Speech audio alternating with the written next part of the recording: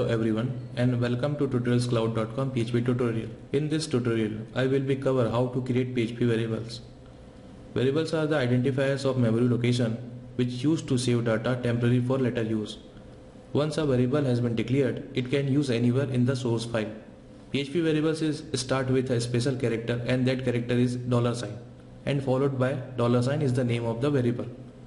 I'm just gonna make up one here, $variable name, and I'm gonna set equals to debit. That means $variable name is a memory location and debit is the value which assigned to that memory location using assignment operator. Let's make another variable $number equals to 10. PHP variables are also case sensitive, means $number is a different from $number.